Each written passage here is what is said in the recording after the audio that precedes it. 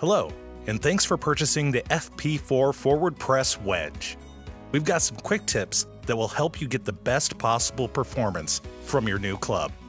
The main thing to remember is that the Forward Press Wedge is designed to work best with an arms and shoulders motion that utilizes your big muscles, instead of the wristy motion that causes mishits and inconsistency with traditional wedges. First, let's look at the traditional wedge swing.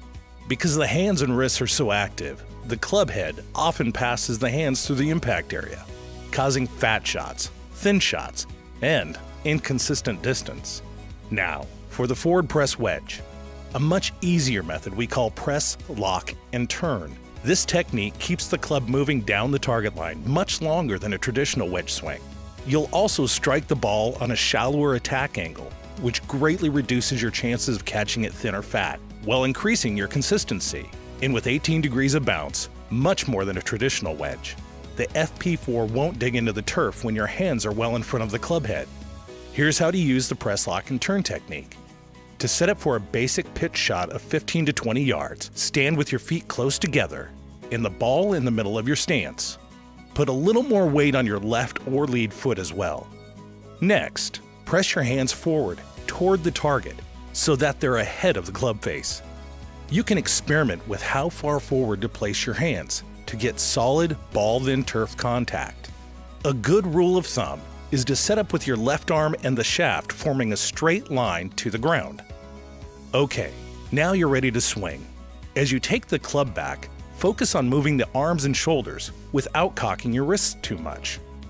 This will keep the club face square to your swing path and prevent you from coming down too steep at impact. Also, keep your weight on the left foot throughout the swing. As you swing down and through, make sure to rotate the shoulders toward the target while keeping your hands ahead of the club. This last part is critical. If you've seen Zach Johnson or Steve Stricker hit wedge shots, that's the action you want. You may notice that your pitch shots are slightly lower with the FP4 than with a conventional wedge. That's by design. The best wedge players, like Johnson and Stricker, hit their wedges quite low with tons of backspin. That's how they're able to control their distance so well.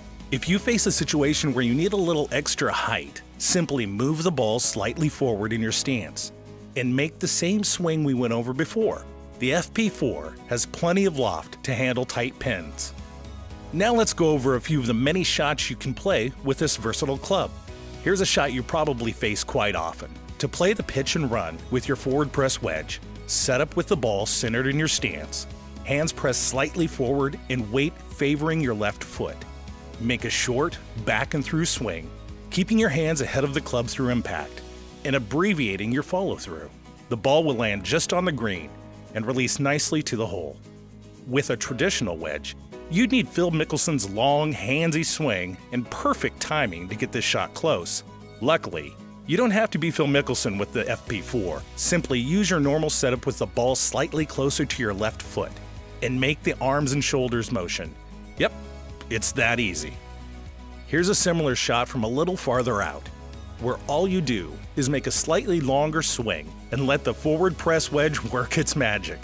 With a little practice, you'll be saving strokes like never before using your forward press wedge, which also works well from the sand and rough. We hope you find these tips helpful, and thank you again for purchasing the Forward Press Wedge.